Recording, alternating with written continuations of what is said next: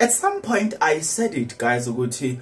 It appears like as this story keeps developing, we're going to be hearing more and more of people coming up and saying, okay, this is what happened to me, this is what happened to me, this is what happened to me.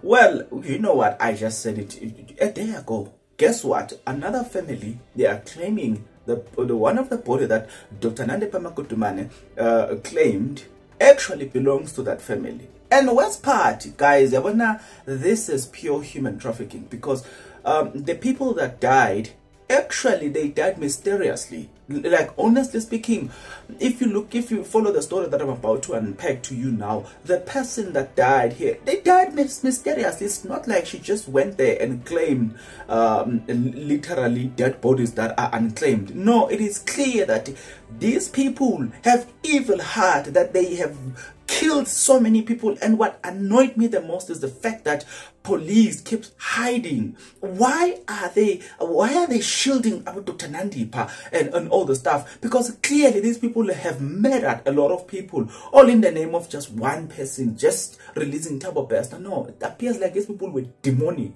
Like, come on, they were demon possessed, looking at the things that they've done. Yarr!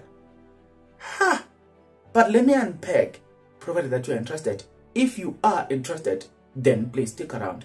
As you stick around, guys, there's only one favor that I'm requesting from you guys, and that favor is that you subscribe, you like the video, and you comment in the comment section below. Why do you need to do that? You need to do that because it does help out a lot when it comes to the YouTube algorithm to promote and spread this video to as many people as possible. Hi guys, we are moving from one shock to another. Guys, we are just seeing it's beyond greediness, it's beyond selfishness, it's beyond there's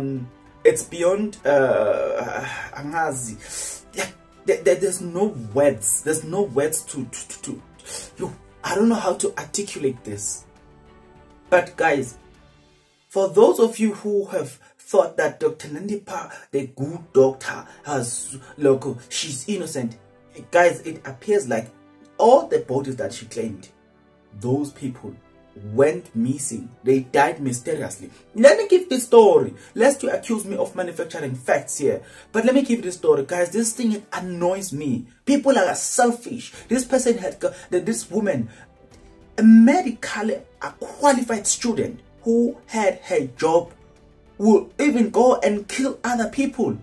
Come on, we expect this desperation from people who are stricken by poverty, who don't know how to fend for their families. But people like this, look at the story. It goes like, now, according to ENCA News, they say, a Free State family has contacted the police, believing that one of their body claimed by Dr. Nandipha says before Thabo Best escape is their relative, right? They say, over the weekend, Katlego Mpolo's body was identified, but what about the remaining bodies and what would have led to their death? Godfrey Letsoto, 66, was last seen by family in Kimberley when his sister dropped him off at a taxi headed to Bloemfontein. The taxi driver told the family he dropped Letsoto off the Majahatata taxi rank, and that was the last time he was seen alive. Since the allegation that Makotumane claimed multiple bodies from the Bloemfontein State Mutual resurfaced, the family contacted the police, who then did a DNA test and took the family to view the bodies on 19 April 2023. However, guys, the DNA results are not yet back. So if the guys, come on. You know what annoys the most? There are people who are still out there. Hey, Dr. Nandipha was manipulated by so and so. Hish, guys, it's just yeah. You feel like man.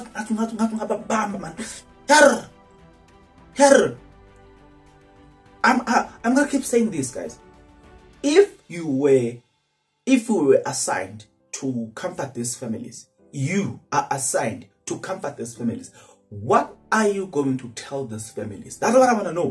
What are you going to tell these families? You know, families find it easier to move on if their loved one die, maybe through sickness, and they, you take that person to hospital and then that person die. They find it easier to move on. But this person died mysterious death. Now, after that mysterious death, there's this two selfish individuals called Thabo Bester and Nandipha who kill these people, and then, you. Guys, is everything normal in this country? Like, honestly speaking, is everything normal in this country? According to you guys, is everything normal in this country? You claimed 3 bodies from the mutual, ne? Only 1 body was used. What happened to the 3 bodies? Now we are hearing this one died mysterious death.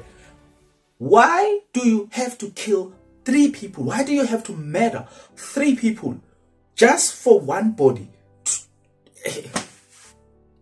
Guys, there's something that doesn't make sense in this story.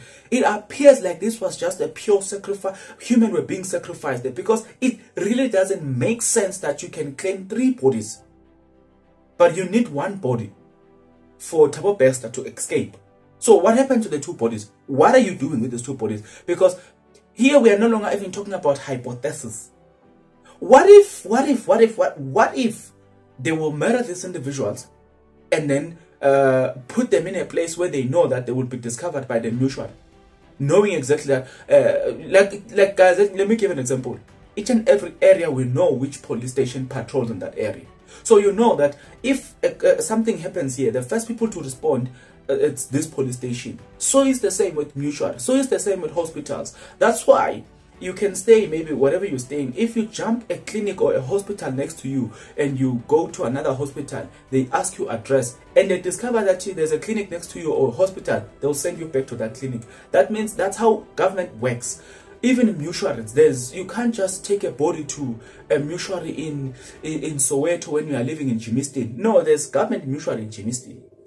I'm saying, what if those people were obliterated or eliminated, knowing exactly that, okay, the mutual that I can easily get access to is this one. So you will murder them and put them there and then go and claim them, because there is a record that she claims those bodies. But the question is, how do you do such a horrible thing? Like, I mean, honestly speaking, guys, are we still okay? Like, let's touch ourselves. But maybe this physical body is not a reflection of what is going on here. I think it's about time we start reflecting of what is going on here. It's like now we need to fear that you guys might cook me, kill me, cook me and eat me.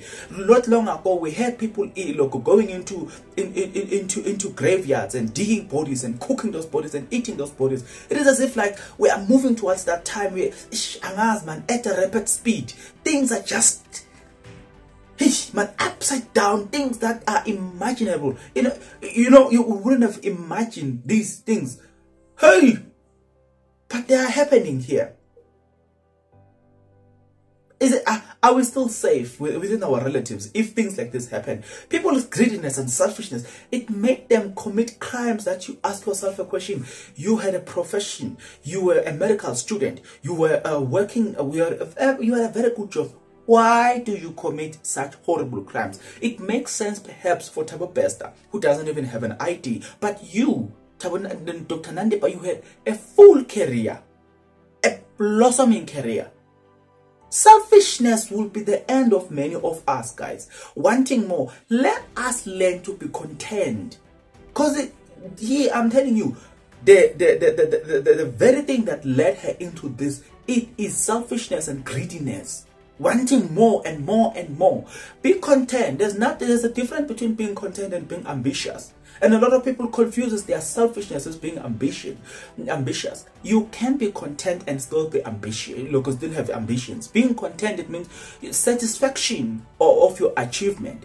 So much so that you don't want to take shortcuts. You allow the process of growth to happen. You still push for growth. But in that way, it eliminates the aspect of selfishness, while it allows you to express yourself fully in terms of that. And that's exactly what I'm trying to say. Let us learn to be content. In this story, what I'm saying, what I've actually come to realize is that, selfishness, greediness, it's the key, that it's something that is key, and it's the cause of many people's fall, such as Dr. Nandipha. Like, honestly speaking, if she was content yet ambitious, then there wouldn't have been a need for her to go all the way committing all these horrible crimes. No, that's the lesson that I want to leave you with. Be content, yet be ambitious. Grow, but if you are content, you're never going to take shortcuts. You know what I'm saying? That's all I'm asking from you guys. You and I, guys, will see each other in the next video. But until the next video, good people, please take care.